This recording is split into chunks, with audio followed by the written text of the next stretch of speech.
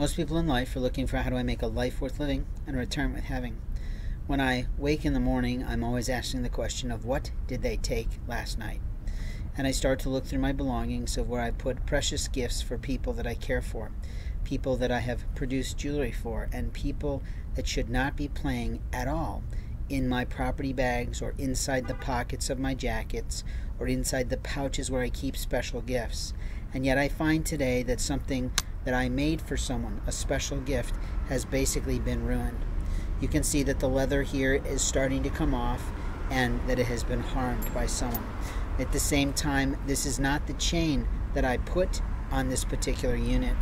and it makes me very upset to find that some monstrous person has not only been playing in pockets that are usually on my person, meaning I usually am wearing a coat at night to keep the bugs and the critters off and